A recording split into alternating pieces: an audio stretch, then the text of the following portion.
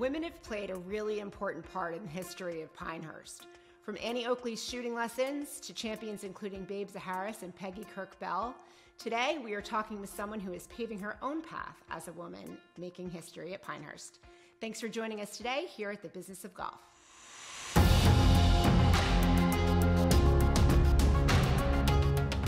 Welcome into the Business of Golf. I am Allison Johnson and I'm here with Adam Grubb. Adam, I want to talk caddies today, and I'm curious about you on the course.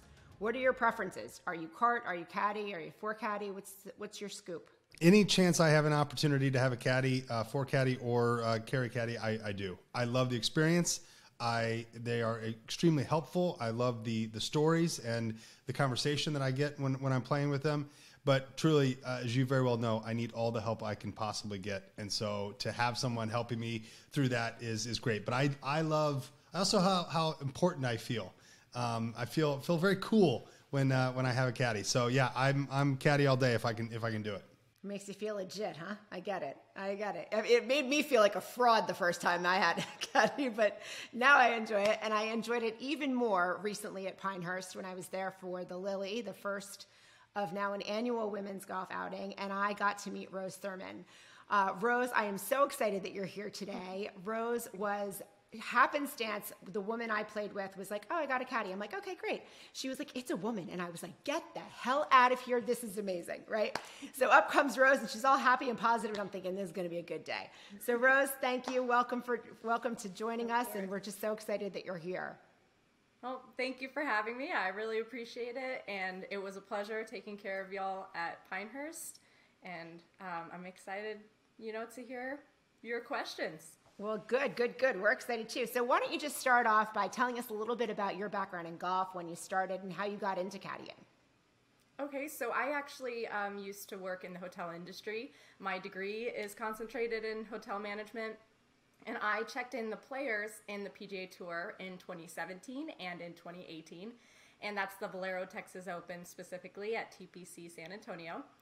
And I checked in the players both years, had some, experiences where, it's so busy for those players that some of them are in passing, some of them might kind of make you feel like you're less than sometimes, and sometimes they're really nice. But the most wonderful person I ever met on the PGA Tour was in 2018. And that was Peter Malnati. Him and his wife were so kind and wonderful. And they asked me, hey, are you interested in golf? Have you ever been out there? And I said, no, golf is rather boring. I said to the man who dedicated his career to this sport. And which is kind of funny in hindsight now that I'm in love with the sport. But he's like, well, you ought to go out there and just check out what it's all about. So I went out to the Valero Texas Open for the last day in 2018, fell in love, and my ADHD loves it. You can walk with the player that, is in first place and see how they're doing. You can intimately hear them talking to their caddy, or you can follow Peter Malnati, who was so wonderful and nice and kind. I wanted to support him, and I followed him for a few holes, experienced his highs and experienced his lows. Or you could sit on the hardest hole in the entire course and watch everybody miss it. So my ADHD, I love sports, but sitting in the stands gets me restless. And so I liked that part of golf, and I was like, this is awesome. Went to the driving range every day for 3 months after that. That was my first introduction to golf. Didn't know a lick about it before that. And, as my husband is in the Army, so we moved around quite a bit. We lived in 4 states within 12 months, and the last destination was North Carolina.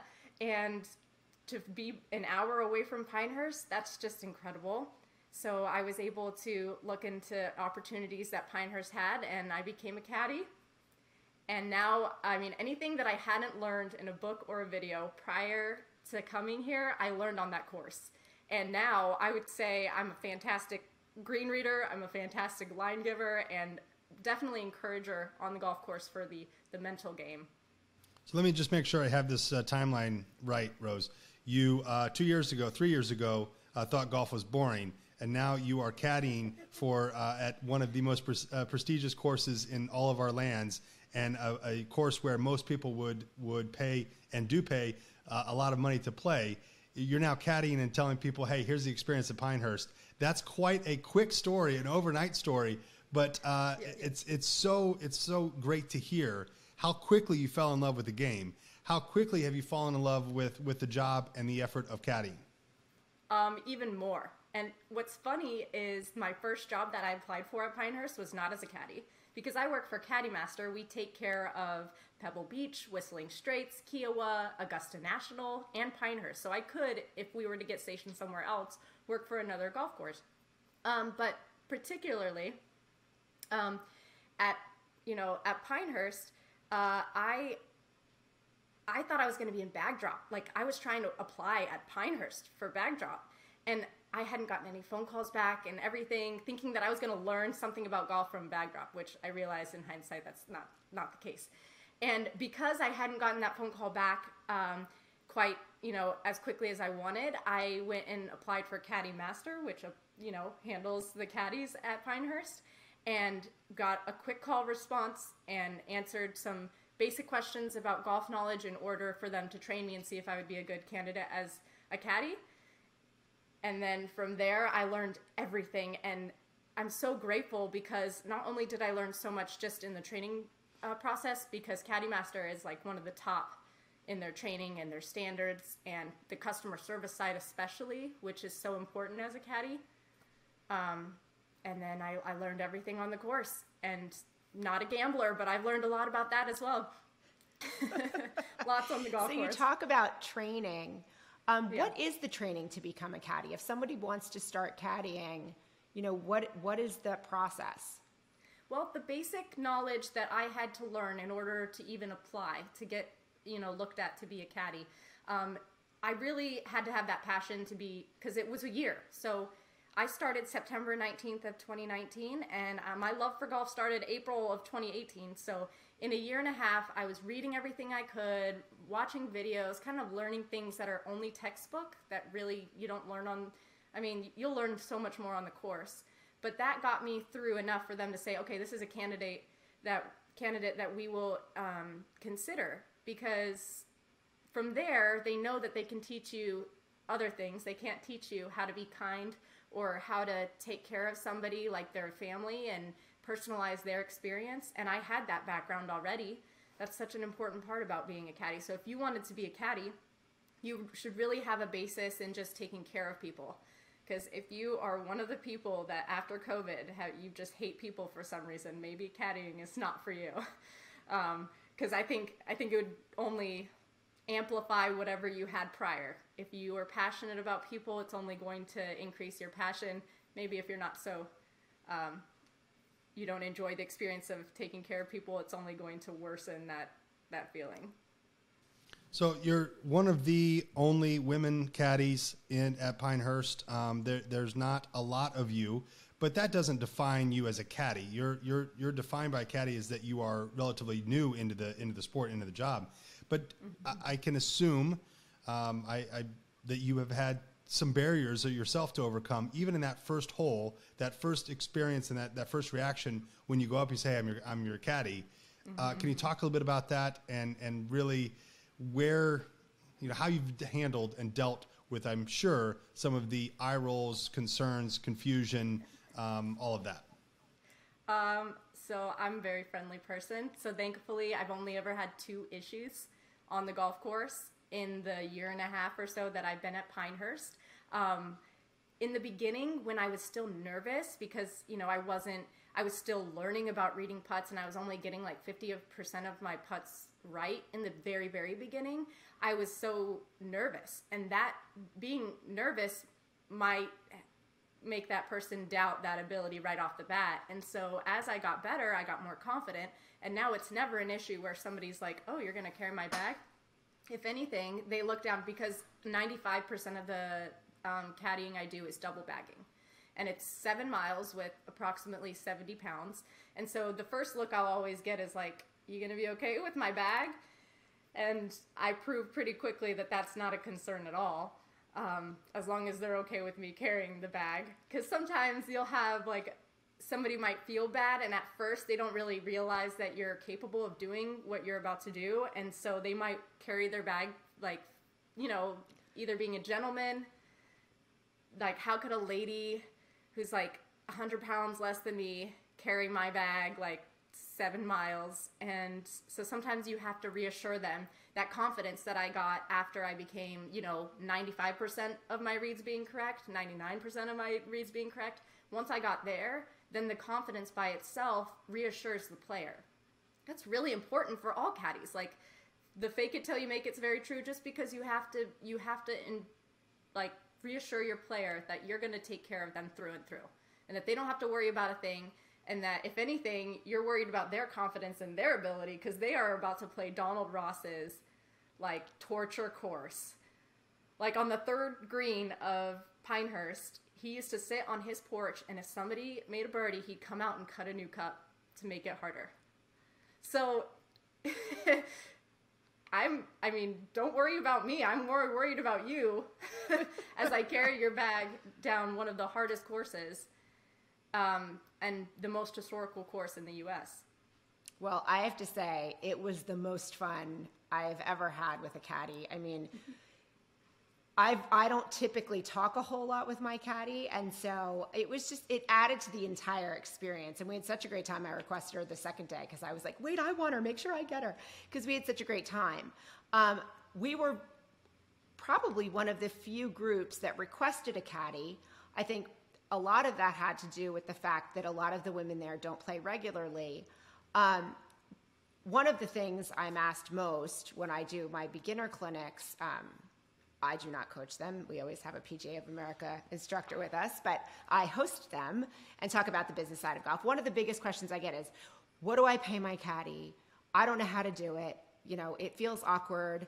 And so talk to me a little bit about, what advice do you give people who aren't used to playing with caddies when it comes to tipping and paying and that kind of stuff? Absolutely. So when you first come to a course, the first thing you want to do is, when you check in for your tee time, you want to ask what their minimum recommended amount is.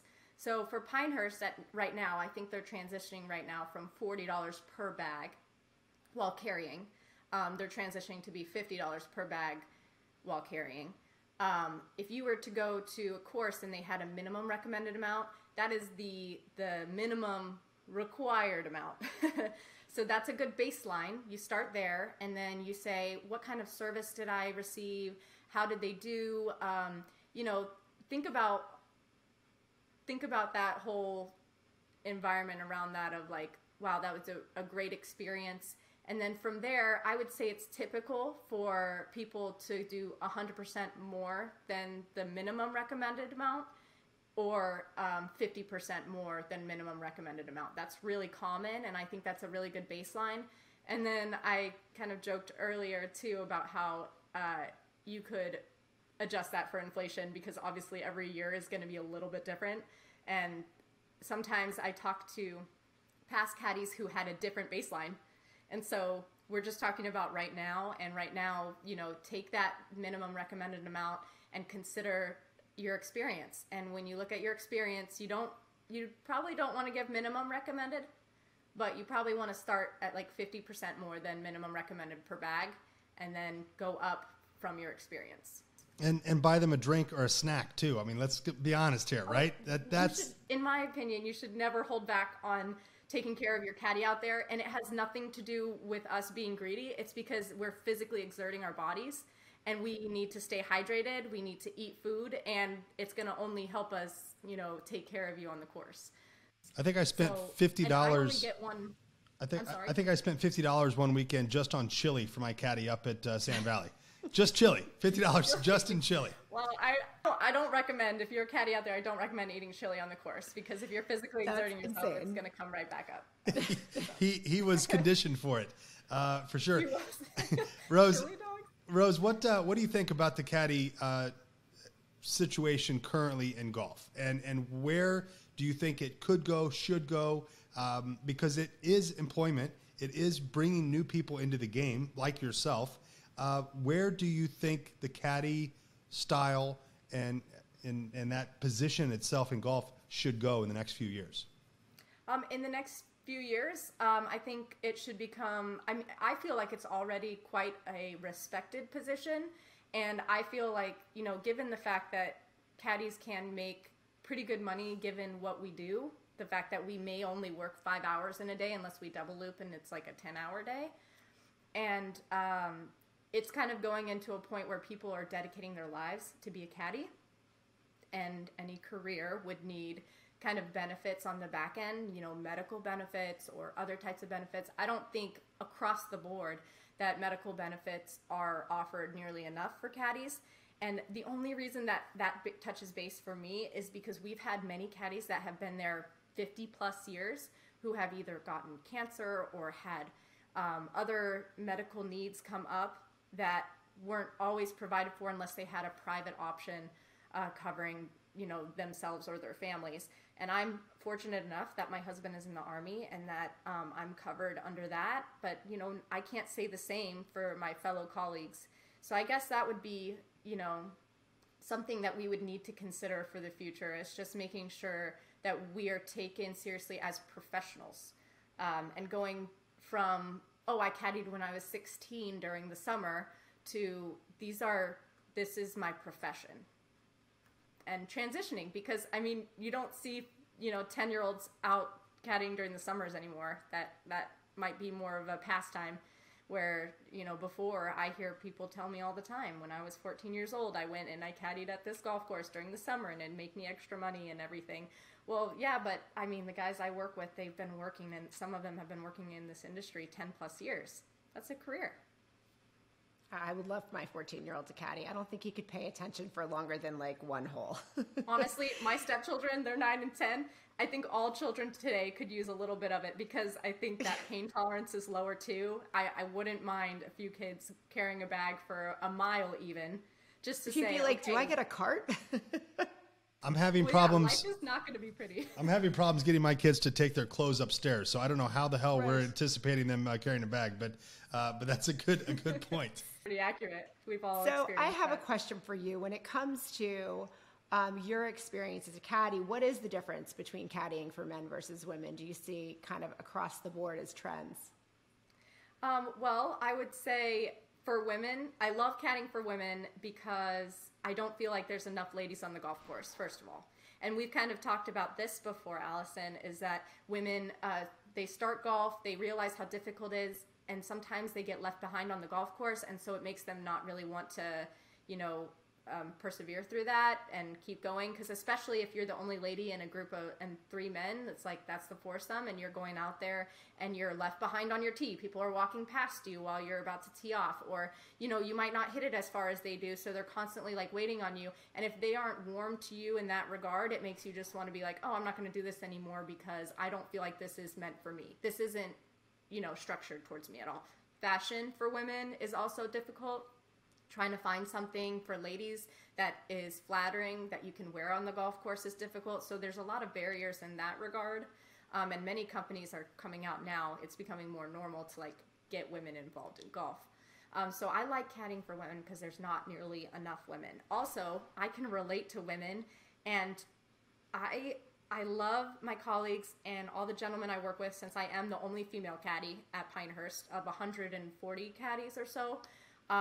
I don't have anybody I can relate to in that caddy shack, which is fine because I'm a sailor's daughter and I like to do some trash talking. And those caddies, that's all that we do in the caddy shack, is we're just constantly giving each other a hard time about everything.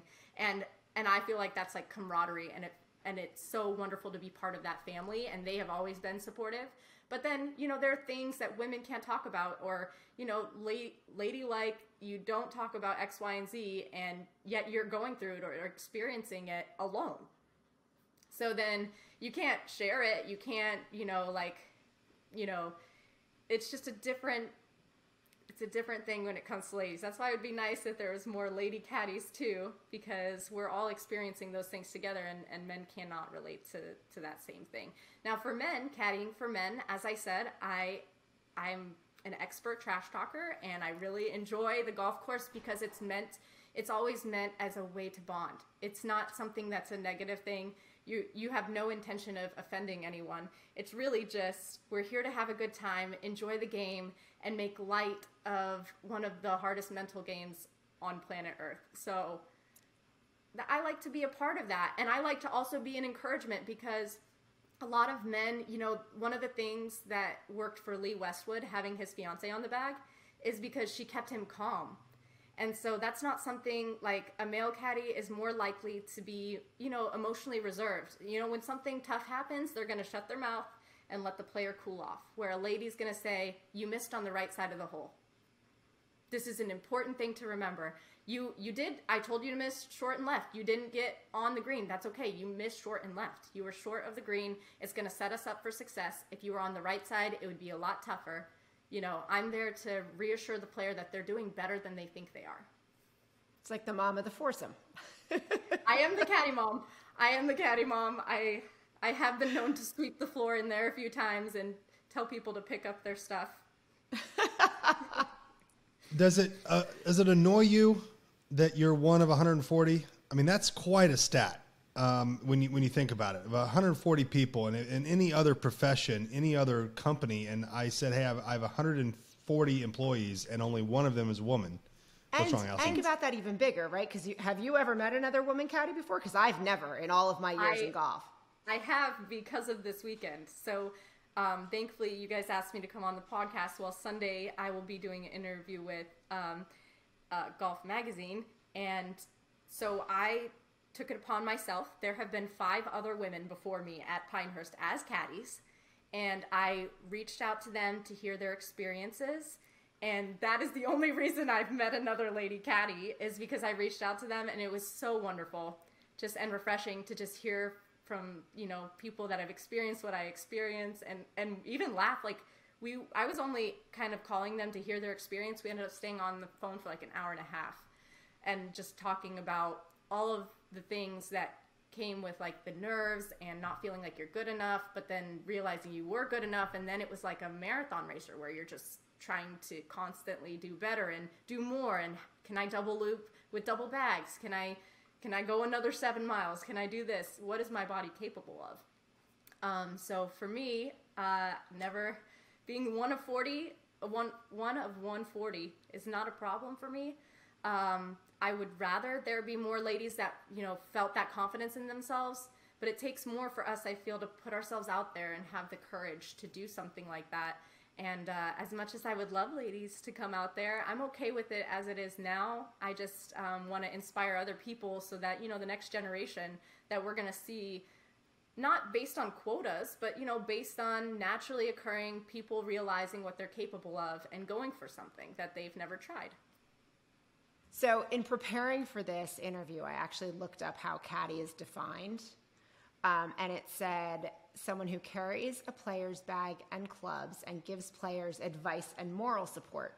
So my background is in sports psych, so my ears like perked up. But I'm wondering how much of the time you've got on the course you actually dedicate to the mental side of golf instead of this is your line, this is your club. I like when you say mental side, are you talking about like the player's mental part or me course managing? The players, so more like calming nerves and getting them comfortable and refocusing and that kind of stuff.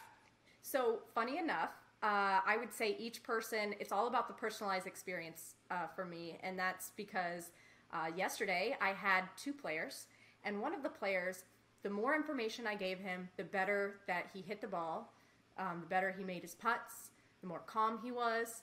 My other player, I didn't even realize it until 9 holes in, and he is simplified. He had a very adaptive personality, and on the 9th hole I realized that he needed a little bit of his own self-talk and more simple lines and more simple information, not all of the information, in order to succeed. So on the 10th hole I looked at him and I was like, I'm gonna change my method with you.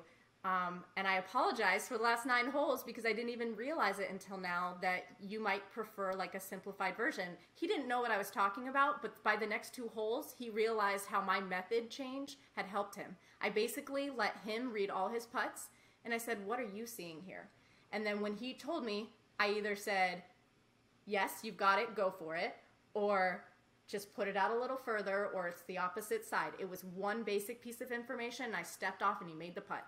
And before, I was giving him too much information, and it was, maybe clouding his ability to see the line or to actually execute the line. And something like that is just like, it's a really important part of the mental side of the game, is knowing that one of my bags actually needed every single piece of information. Is the wind into us? Is it uphill? By how much? And, oh, it's going to come off the face of the club like this because you're on Bermuda and it's going to catch on the grain. And like, maybe we should putt this instead of chip it. Like all these little detailed things where the other player, I basically, from then on, I allowed him to select his own club without recommending anything. I just gave him a simple number. And then I had him tell me what he was reading on his putts and only adjusted when he was off. And he started making everything.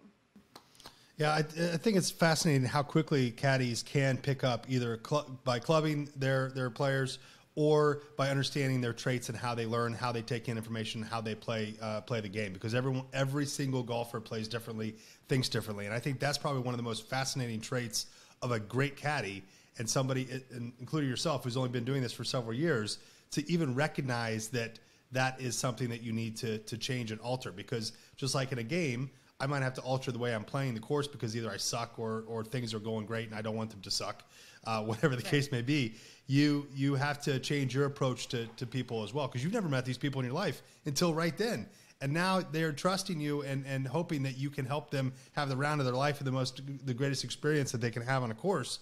That's a lot of pressure, but it sounds like you're killing it out there. So congrats and awesome. And I remember when Allison came back from her trip, the first thing she said back to us here at Stick and Hack was, "You've got to meet Rose. She's amazing." So it's really, really exciting. And congratulations. I know you're one of 140, but it sounds like you're one in a million in a lot of ways. So congrats to you on a incredible start of your what we hope is a long career as a caddy. Yeah, thank you so much for joining us. It was a lot of fun, and it's amazing to hear you and your passion for golf. And I didn't even realize you had just started a few years ago. I mean, that is mind-blowing. So all good things for you. Thank you so much. And to everybody who's listening today, I would basically say, if you come to Pinehurst and you tell your caddy, I didn't come to Pinehurst to lay up, I just want you to think twice about what your caddy is telling you, because they don't want you to lay up every time. They only want you to lay up on the ones where you're going to add strokes. And it's course management. It's no offense to your game. Laying up is not always a bad thing. Last thing I'll say. So I'm so glad that you got to meet Rose and she was able to join us, because it really was the most enjoyable round I've had. And with working with a caddy, and it was really, really awesome. Yeah, I loved her passion and her excitement for her job and her career, but her newfound passion for golf and how quickly, and this is a testament to the sport, right?